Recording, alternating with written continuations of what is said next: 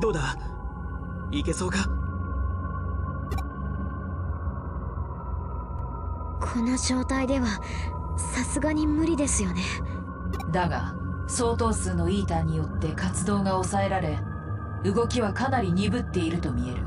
戦闘能力は未知数だが、未知という意味ではこちらも引けを取らないさ。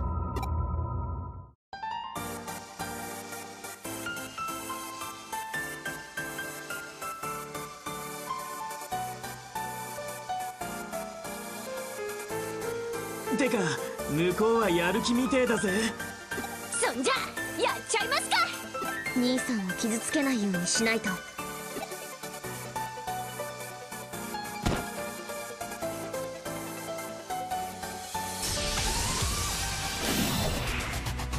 けられないんだか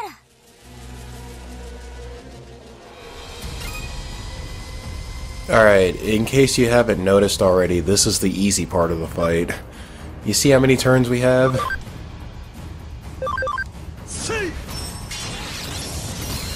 Yeah, this is definitely not the hard part of the fight.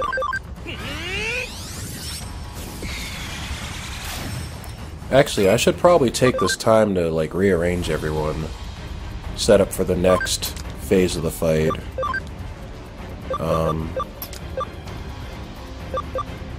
Yeah, like that. Yeah, because he's just going to observe.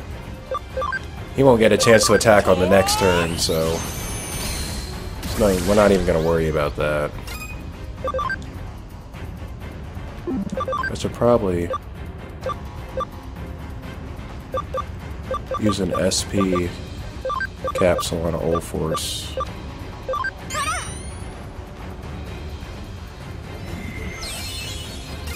Okay. Alright, Lilith Bomb, knock him out.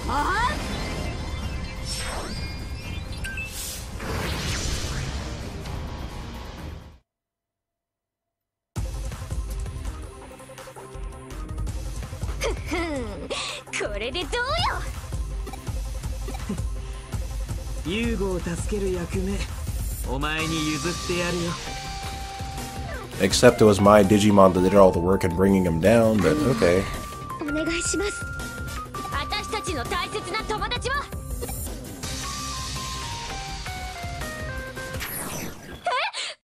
おい！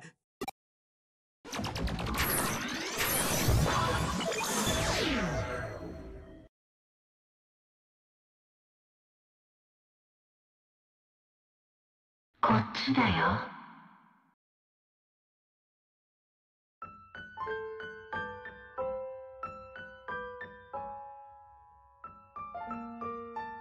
会いたかった。寂しかった。来てくれた。嬉しい。嬉しい。嬉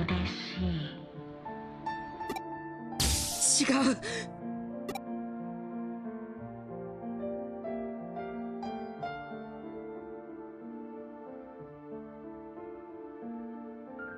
みんなを探した。ずっと探してた。やっと見つけた。もう一人ぼっちは嫌だ。帰りたい。帰りたい。帰りたい。違う。そうじゃない。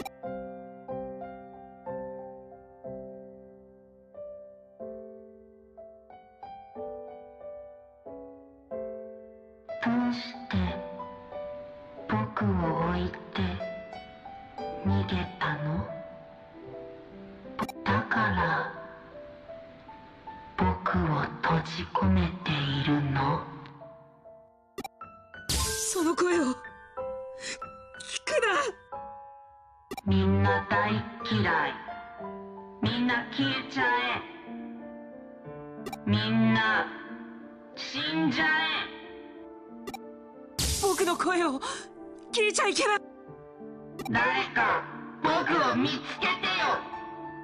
誰か僕を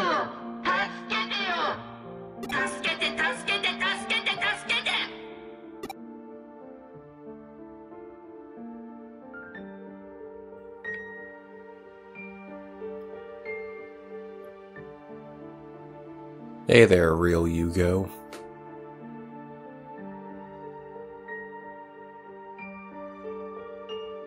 来てはいけない。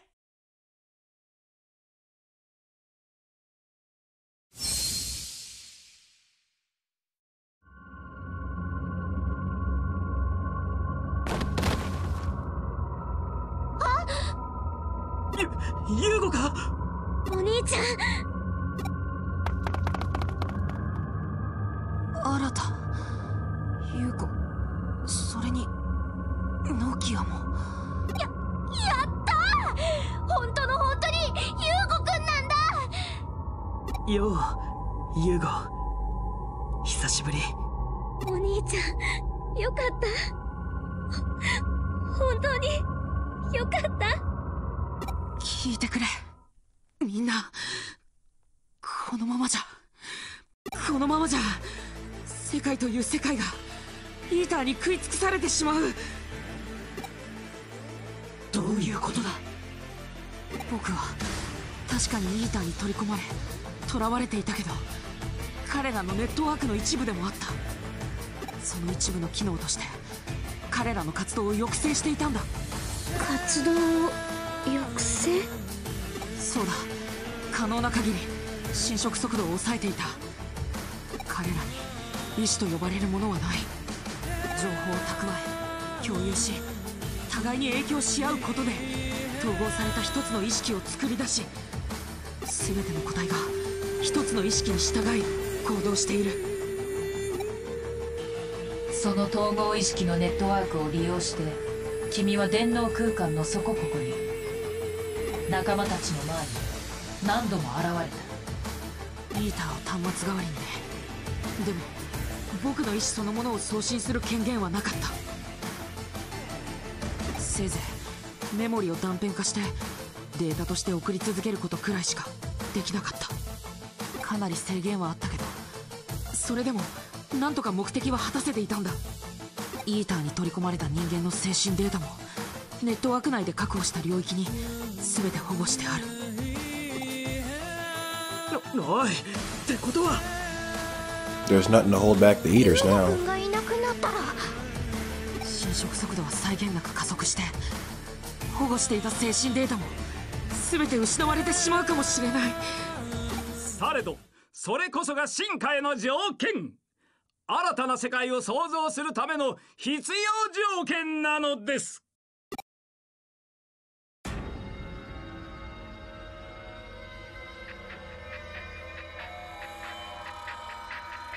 どんな小さな世界も滅ぶことなど許しません。どんな小さな悲しみも生まれることを許さない。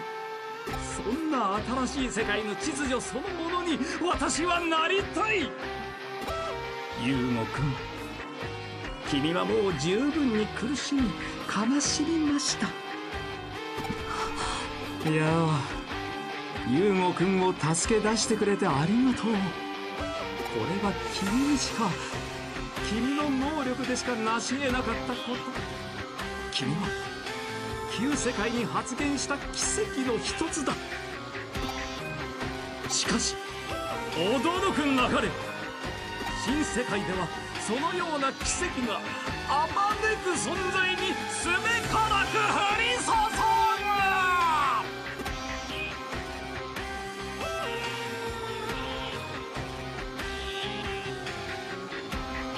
スウェード、何をするつもりだ。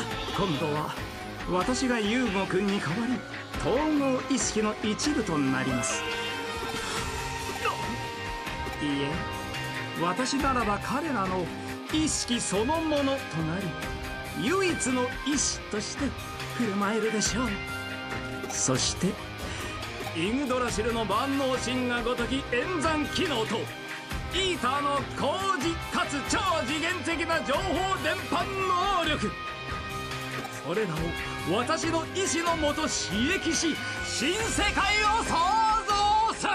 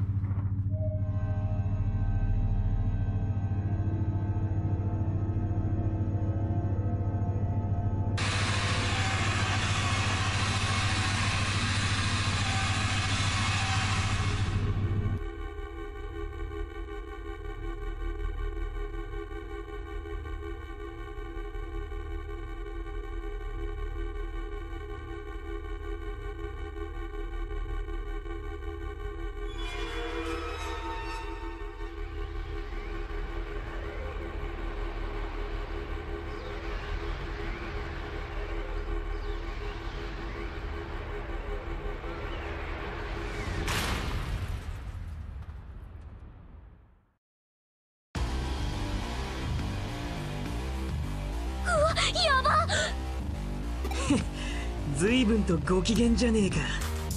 スエドウを引きずり出せませんか？ああ、なるほど。さすがユウコっち冴えてる。冴えてるっていうか、えげつない。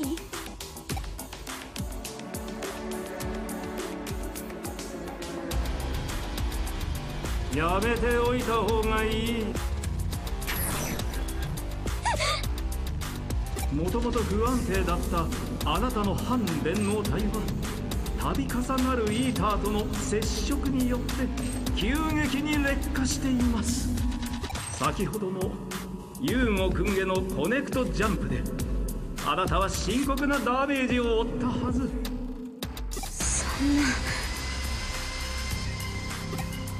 次は接触しただけでデータが挽回崩壊し消滅してしまうでしょう。それも計算のうちか。これだから大人は信用できねえんだ。おい、やめとけ。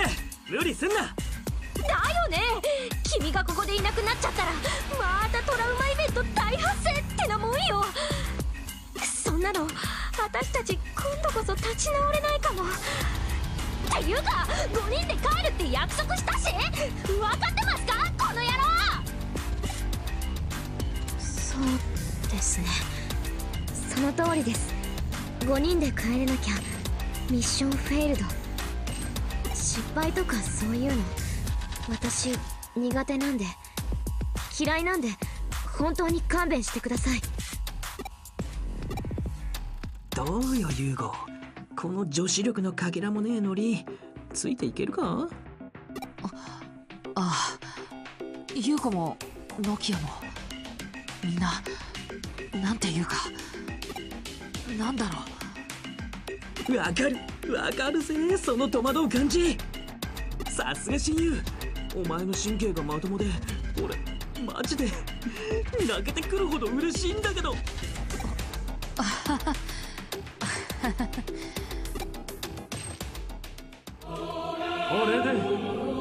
れでようやく世界を再構築できる。歪んだものや醜いもの、悲しいものを消し去ることができる。で、どうするあれ。スエドウが望む新しき世界、それも選択しうる未来の一つだ。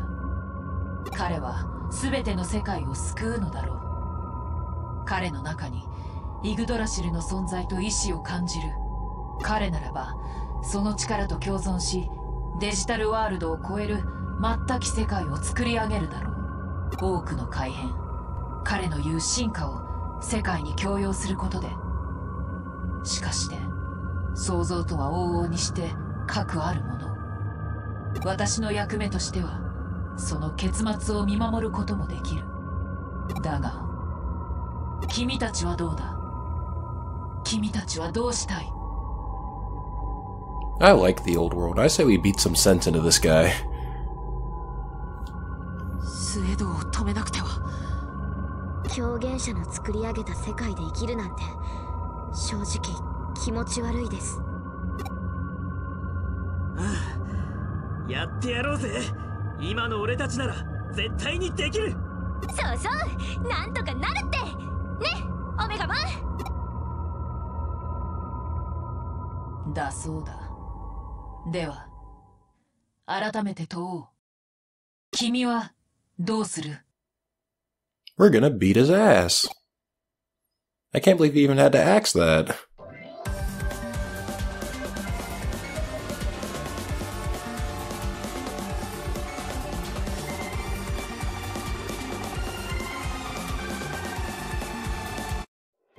ジャッジはなされた。人間の子らよ、己が意志に従え。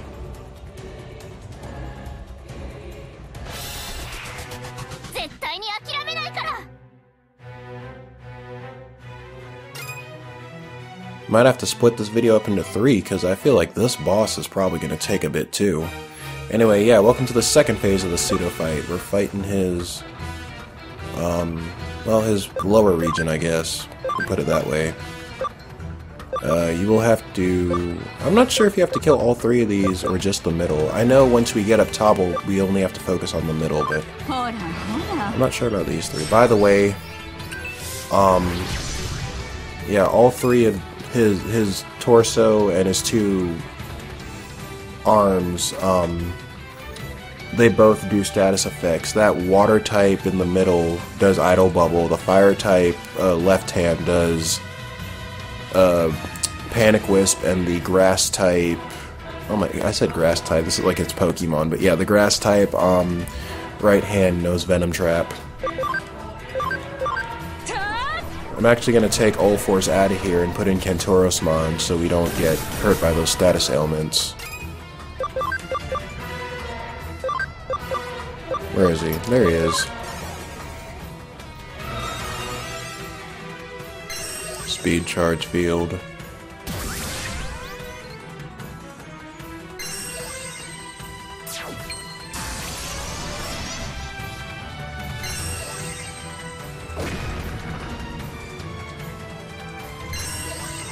Okay.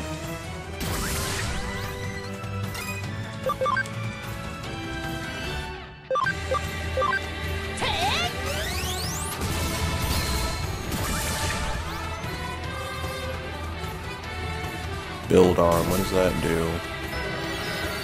Oh, it heals him. Now, if he hits you with his other hand, the fire type hand, I know that does like knockback. He like bitch slaps them to the back of the line.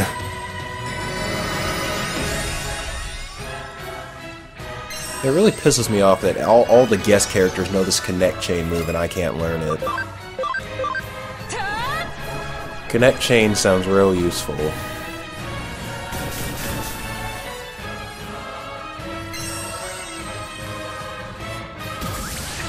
He's raising his intelligence.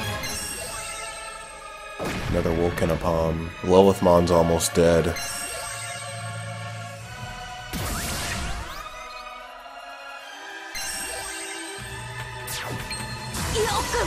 And there goes Lilithmon.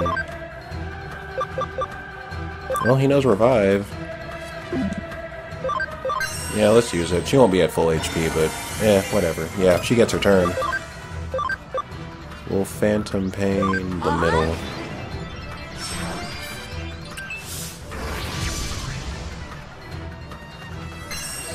Speed charging again. It's gonna be a minute before we get to move again. Kentorosmon's all the way down there. There's Venom Trap. Oh, he hit Omnimon. Okay. Nothing to worry about. Mental charge again. Omnimon, a Transcendent Sword would be nice, you know. That thing does a lot and it hits everyone. You know? Oh, he smacked Mastimon.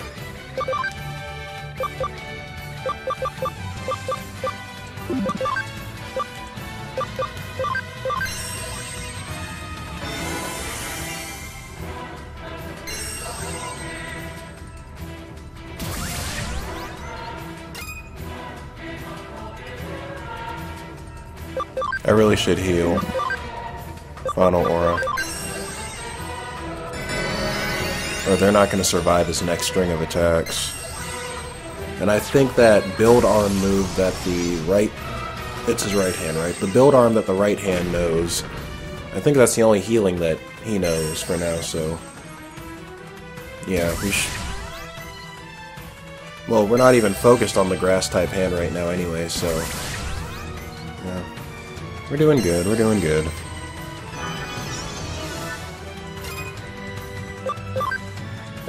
We'll use Odin's Breath. Maybe he'll just buff for these 3 turns. Nope, he's going for Panic Wisp. And he actually got him panicked, too.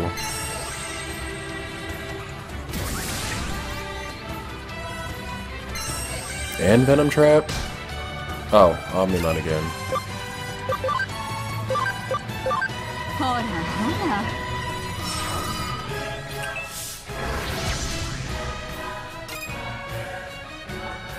Now we'll get... Well, let's take Kentorosmon out of panic.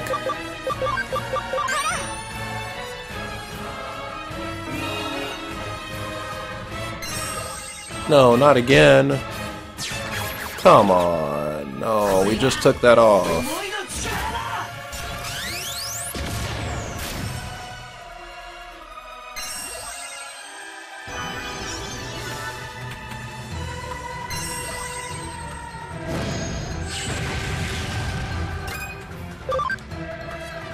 Lilithmon needs to be unpanicked ASAP. Where is it? Oh, it's up here.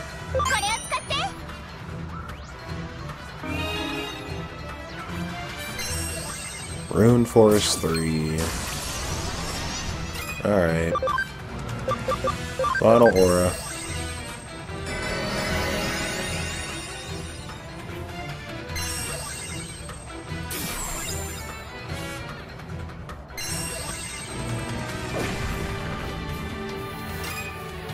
Alright, Odin's Breath is a water type move, so... Yep, there we go. Well, technically, I think it's ice, but, you know, like I said, ice and water are the same thing in this game.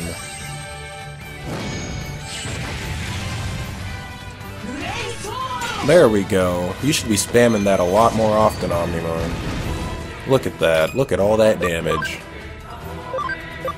What do I Phantom Pain? This Panic Wisp is annoying, so I'm gonna get the left arm. There we go. One more. I should probably start prepping my team for what comes next. So, I'm gonna have Mastimon use Final Aura. Just in case I need these guys again, and I'm going to switch out Kentorosmon for... yeah, for Ulforce.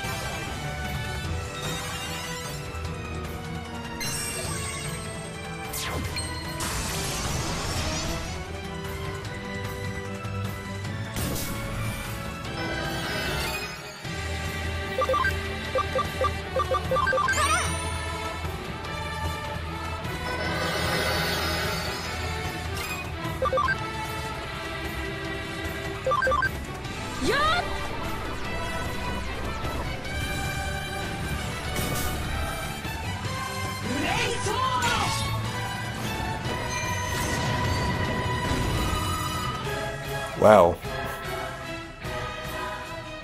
Omnimon just about killed him. You're a little late, Arata. He's almost done. We're almost done with the first part of the fight.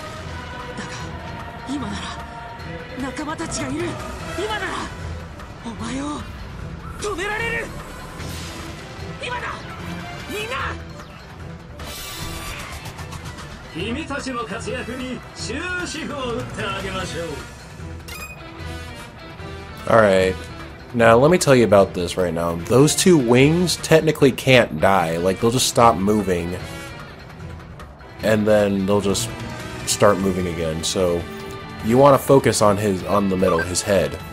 Because that's really the only way you're going to end the fight. The wings are kind of a waste of time.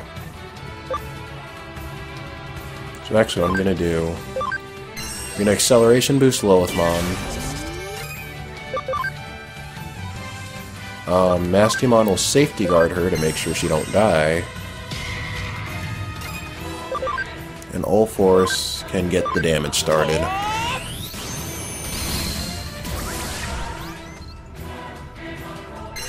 Reverse Field. Oh, he bugged us.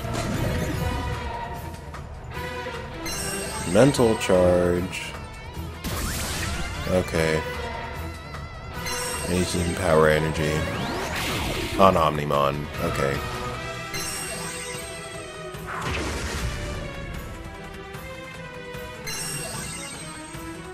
Alright, that wing only knows how to repair itself. I don't think it can repair the other parts of him, so... We're still good. Phantom Pain.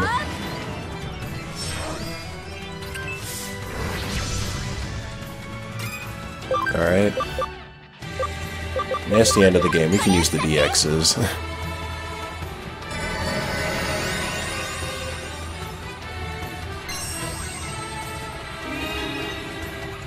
Okay, undid the bug. Alright. Mass Demon, Safety Guard, All Force.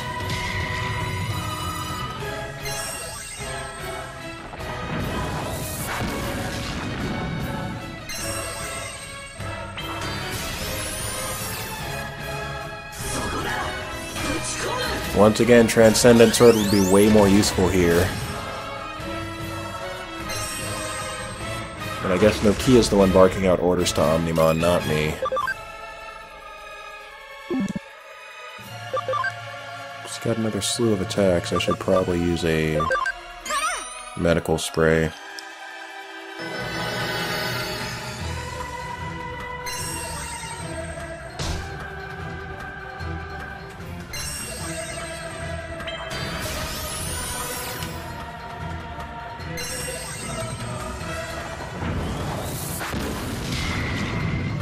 Oh no. No, he killed Lilithmon.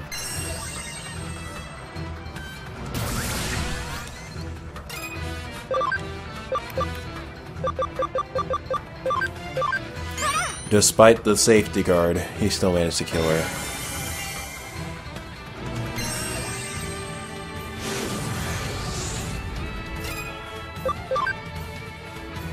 Okay. We'll do Chaos Degradation, actually. No, our HP is actually pretty low. HP is actually pretty low.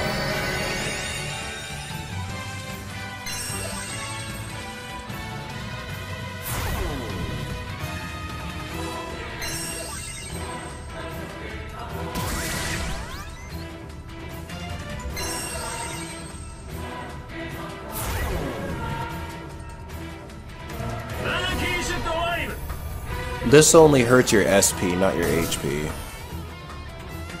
I mean, it's annoying, but it won't kill you. And, you know, we have Lilithmon support skills, so it's really not that big of a deal.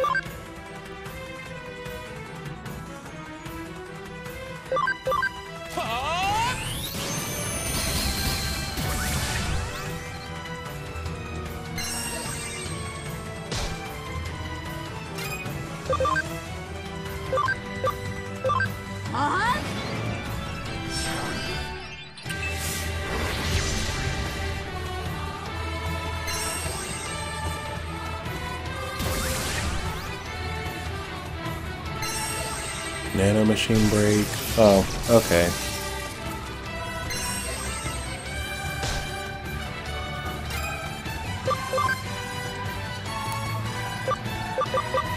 Get another DX.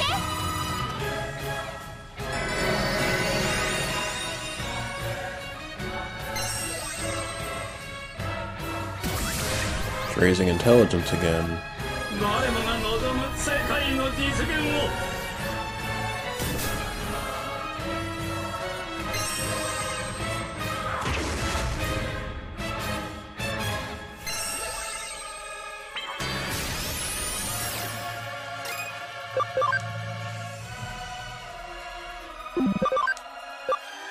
Didn't need to use another medical spray. Maybe until, we'll attack again with Mastimon, and then by then Lilithmon. Nope, I can't see her turn on the little thing to the side. And he just bugged us. Ooh. Oh, now you undo it after you had your fun and then you undid it.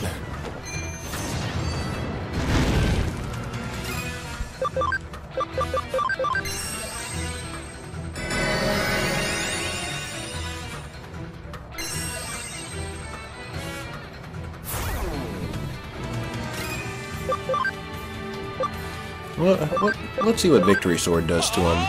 Probably not much, but let's see. No, it does quite a bit.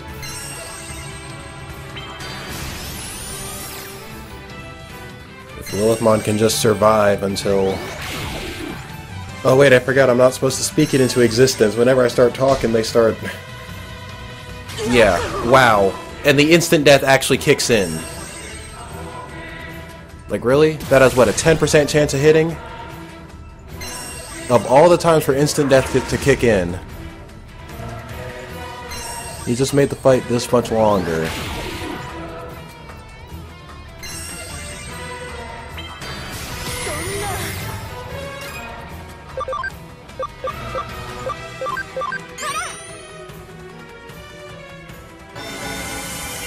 You thought you were done with us.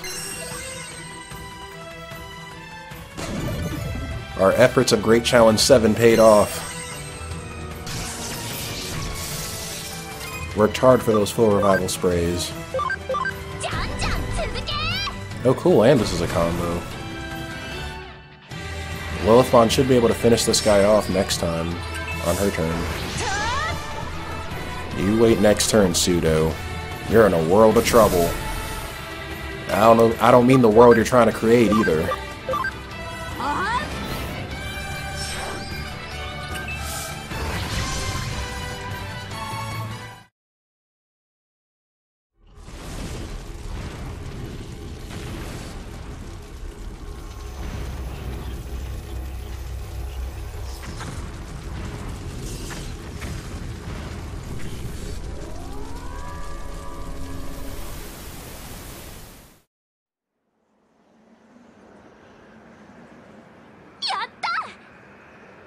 ですけど、マザーイーターの中にはまだスエドウがいます。とりあえずここに閉じ込めちまうか。根本的な解決にはならないけど、確かに今はそれくらいしか。それじゃあロイヤルナイツや他のデジモンたちにも手伝ってもらおうよ。だな。この巨体を俺たちだけで何とかするなんざ土台無理な話だぜ。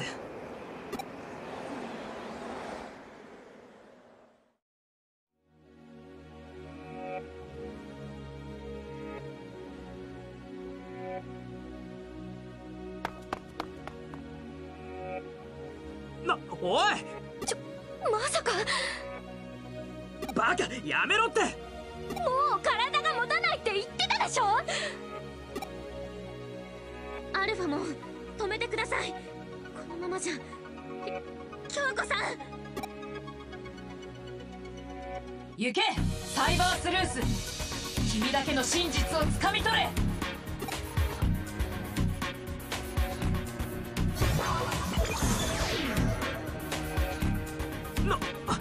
あいつ。嘘。なんでダメって言ったのに。そんな。あの子の決断がもたらす結果を見届けよう。それがいかなるものであろうと。